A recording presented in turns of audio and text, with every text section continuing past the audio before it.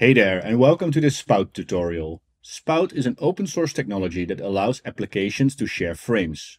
This simply means that you can send video from Resolume to other applications and the other way around. It is important to note that Spout only works on Windows devices. Apple has Siphon, and for network sharing there is NDI, which we cover in separate tutorials. With that out of the way, let's get started. Let's start by sending video from Resolume Arena to another application. To get started, I'll navigate to the Output menu. Here we can enable texture sharing, Spout. Now we only need an application to receive the stream. For this, I will use Resolume Wire. In Wire, I create a texture in node. In the node panel, we will find our composition being sent via Spout. Other applications will have different means of receiving Spout. Here I am running TouchDesigner, receiving a screen from Arena over Spout. For this to work, I needed to make a Siphon Spout in node.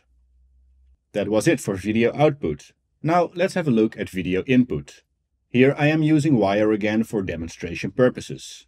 This patch goes into a texture out, set to Spout. When we move over to Arena, we can find Spout servers under our Sources tab. Here I can pick up the Spout signal and control it just like a clip. And that wraps it up for this Spout tutorial. If you want to learn how to share textures over a network, please check out our NDI tutorial. Drop any questions you have in the comment section below, and I will see you in the next one.